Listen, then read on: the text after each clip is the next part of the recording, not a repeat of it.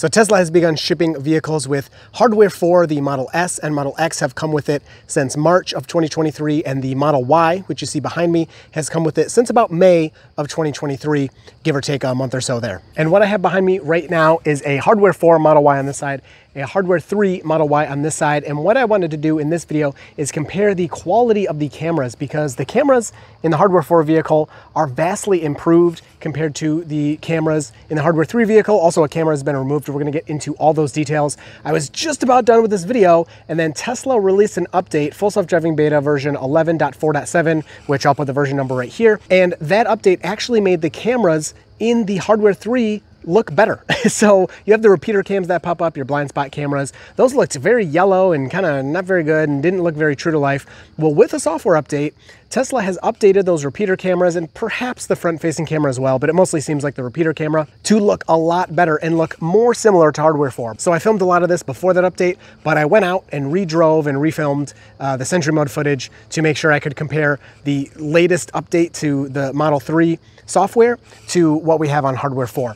And while it does look more similar, I can tell you in person, in car, when you're using those blind spot monitors, it's still a lot better on hardware 4, although hardware 3 does look so much better than it used to in the past. Now, does this have anything to do with full self-driving? Probably not. I think this is mostly just an aesthetic change, so it looks better for the person in the car, but it is a very welcome improvement. I was happy to see it. But just keep that in mind. I will have all the footage labeled, so you'll know if it's from hardware 3 before the software update or after, or if it's from hardware 4 or whatever. But I just wanted to kind of do this before I put the video up, because things changed. So if you have any questions, leave those down below. Hope you enjoy this one. We have recently taken delivery of a brand new 2023 Model Y, and there's a surprising amount of differences from our 2021 Model Y that we picked up just a couple of years ago. But in this video, we're gonna be focusing specifically on the new cameras that are surrounding this car and inside this car. So first up, starting on the exterior, the look isn't too different, although the cameras are different on the outside here. So when you look at the top, let me zoom in. So I'm having some trouble with the clouds. I can't really see behind the glass, but I'll put some pictures up. On the hardware 3 car, in the top here, right above your rear view mirror, there are actually 3 cameras in there, narrow, average or whatever, and then a wide camera. Those are all in there. And then here, you only have 2 cameras. And when you look at the picture, it looks like there's 3, but one of those is actually a dummy camera. Tesla is probably using up the rest of the housings they have to save a little bit of money before they switch over the rest of that hardware. But one of the cameras in there is a dummy. The other 2 are real. Over here, there are 3 real cameras that are used at all times. All right, so checking out some of the footage you can expect from these hardware 4 cameras. Now, keep in mind the resolutions I have at the bottom are the files you're getting out of your Tesla Cam in Sentry Mode. It's not the resolution of the camera. The camera resolution is much higher than what's shown here. These 2 videos were taken seconds apart. I was driving the hardware 4 car, my wife was driving the hardware 3 car, so lighting is exactly the same. The traffic conditions are very similar. It's just a few seconds apart. You can see the quality of hardware 4 is just so much better. It looks so much more real. You have way more pixels in this file that you're working with. And keep in mind, if you're coming from a hardware 3 car to a hardware 4 car, your flash drive for Sentry Mode is going to fill up really fast. And I didn't realize this was happening, so I had to keep redoing these drives because the files wouldn't save, and I was like, not knowing what was going on. Now, moving on to the dirt roads, I wanted to show this because hardware 3 has always given me this weird, like, boxy pixelation stuff when I record on the dirt roads and look at the footage. And I have had some cool footage of like deer and stuff that was just totally ruined, and you can see it here. Now, luckily, hardware 4 doesn't seem to do this at least as much. I'm still seeing it just a little bit. I have no idea why this is happening, but the footage from hardware 4 front-facing camera is looking much better on these dirt roads, and I'm very thankful for that. And then, of course, nighttime. Now, these 2 videos were taken maybe 10 minutes apart or so because I did both of the drives by myself, but it was after sunset. And this is a pretty interesting one because the footage from hardware 4, where the headlights are hitting, where it's lit up, looks much, much better. But the footage from hardware 3, you can see everything is kind of cranked up in terms of the brightness of the image. And you'll especially notice when we get to the repeater section that the hardware 3 is much more noisy. I mean, it's insane, but it's a little easier to see. So overall, the picture on hardware 3, again, you can kind of see more, but the quality is atrocious. And you can actually see some dead pixels in my video if you see those white spots in kind of the upper right area. That, I have no proof for this, but I think it's from the LiDARs on the self-driving cars in the downtown I drive around in. I think those LiDARs have blasted my cameras a couple times and killed some pixels. Again, no proof, just kind of my thought. And then you can see how a stop sign looks at night along with another sign there and those poles. Again, what you can see on hardware 4 is much more clear, but it seems like you may be able to see some more on hardware 3. And keep in mind, Tesla can adjust all of these things in the background. Now, when we come back here and look at the repeaters, on the right, again, is hardware 4. On the left is hardware 3. They look pretty similar, but the hardware 4 cameras have two differences. Number one, when you look at these hardware 4 cameras, they have a red tint to them. I don't know how well it comes across in the video. There you go, you can see it there. And in real life, it is very apparent. It almost catches your eye. That red is so bright. When you come over here to the hardware 3, no red tint at all. The camera just, looks like a standard little camera. When you look at the top view of these cameras, hardware 3, I don't know how well this will come across, but I did take a picture with a measuring tape. That's just a little bit thinner than when you come over here to the hardware 4.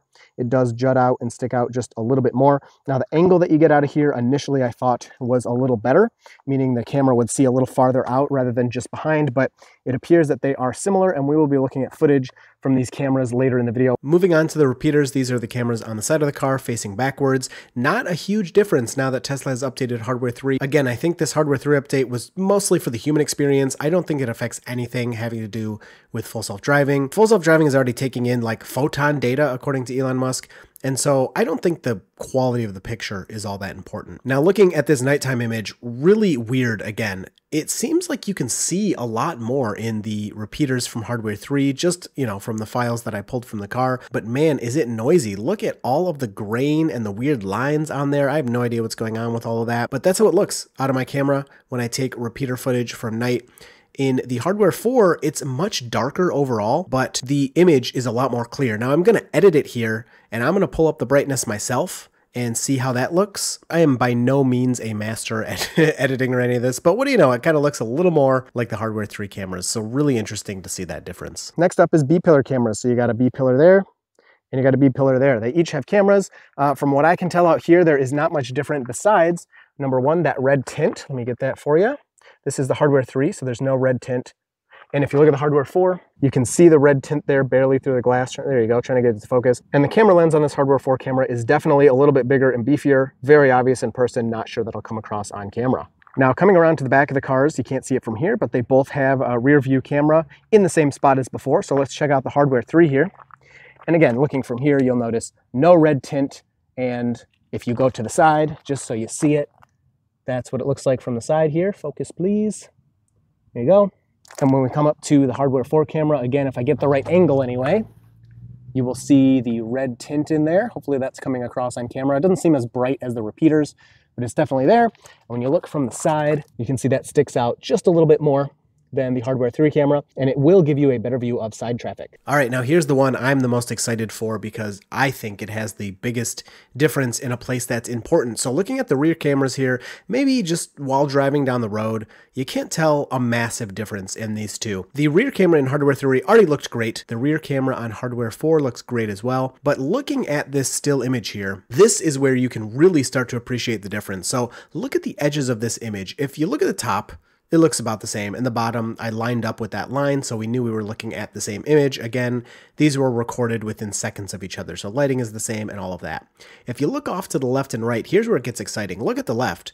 On hardware 3, we cut off the line. On hardware 4, you can see the entire line. The entire stop line is there, along with a lot of my license plate. You can see more of my license plate with this camera. Also off to the left, you can see a lot more of that building, and you can see the canopy for the gas pumps, which is absolutely not visible in the hardware 3 image. And then looking off to the right on hardware 3, there's a building over there that you can kind of see, and it's just barely in the image. On hardware 4, the whole building is visible, and you can see the prices of gas on the sign there. So the hardware 4 rear camera is much wider, which I think is going to be a huge benefit for backing out of parking spots, for either human backing out, full self-driving backing out, or just rear traffic alert that will hopefully be added to the cars eventually.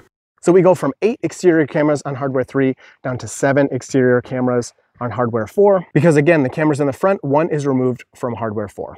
The last difference here is going to be, let me brighten this up for you, the internal driver monitor camera.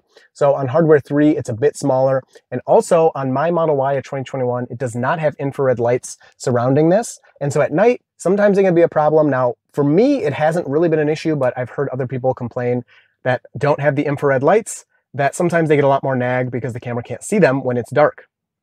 One solution is to leave your screen here on light mode to have some more light come from the screen and kind of illuminate your face. Not something I do, but something I've heard of. Now, you do not have to have hardware for this camera to have IR. I did not realize this, but some 2022 and up Model Ys, I'm not sure exactly what month it started, but Model Y 2022 Hardware 3 will have infrared lights in this camera. All right, so hopping over to Hardware 4 now on the driver monitor camera. As you can see, the lens is slightly bigger. You don't see anything around it, but there are infrared lights that do pop on. Let me put the car in drive, but I think they only come on at night.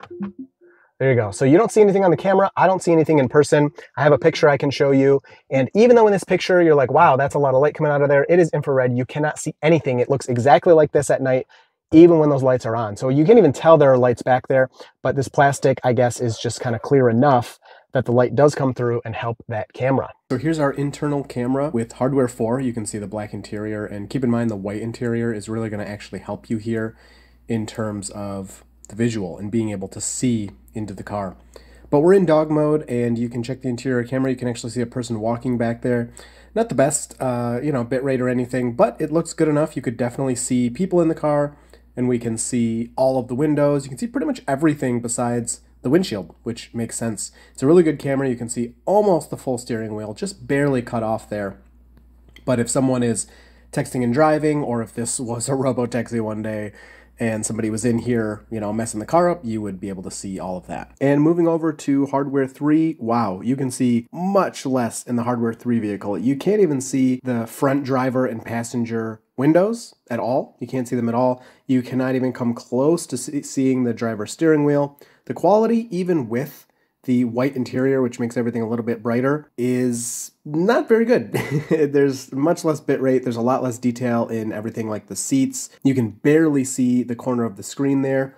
Overall, you should be able to still see all of the passengers in here, but the camera is just not going to be able to see quite as much, and you know what? I think some people might actually prefer that. All right, so Hardware 3, this is what you're going to get when you put the car into reverse. You can see your backup camera there. Now, Hardware 4 backup camera is not substantially better. This one's already very good, so it looks good, but you'll see when you look at the Hardware 4 footage, you can see slightly more to the sides on that camera than you can see with this one. In daily usage, just like backing up or something, I don't think it matters that much, but implications for a self-driving car could be important. Although when you get to the fringes of this really wide angle lens, like how usable is the footage? Well, that's up to Tesla. And then hopping over to the reverse cam on Hardware 4, again, once you put the car in reverse, this will pop up automatically. You don't have to have all these cameras if you don't want. You can swipe it like that, but of course, I always keep them all up. The rear camera is not all that different because the quality of the rear camera on Hardware 3 was already really good, but it's slightly improved. And like I said, you can see farther. Hopefully you can even tell just from this video preview, but you can see farther to the sides with this camera than you can in Hardware 3. So the overall experience in the car, Hardware 4 is an improvement. The cameras look better, things respond better. Now, part of that is because my car has the old Intel processor, and Hardware 4, you don't need Hardware 4 for this, but the newer Model Ys come with the Ryzen processor. Many of those, again, you have Hardware 3, you have Ryzen, so that experience will help a little bit as well. But the experience of looking through those cameras in the car and then recording footage of Sentry mode or saving a clip if something happens is much better on Hardware 4, which we're going to look at some of that directly now that I've kind of taken off the USB drive and put directly on the computer. It's actually pretty shocking, some of the footage, how bad it is on Hardware 3 compared to Hardware 4. Now, is this me saying like, wow, your Hardware 3 car is garbage, you need to upgrade? Heck no. The experience is still great with a Hardware 3 car, especially the backup camera is awesome. It's one of the best you can get. The repeaters are really the biggest improvement that's going to be actually usable for the person. And then of course the front cam, when you save footage to Sentry mode or whatever, that's an improvement as well and will help with things that are farther away or getting correct colors. But overall, Hardware 3 is still great. I would not say, you know, whatever you learn in this video is like saying, oh, get rid of this and upgrade right away. But you will get advantages with Hardware 4 that you don't have with Hardware 3. It's kind of just as simple as that.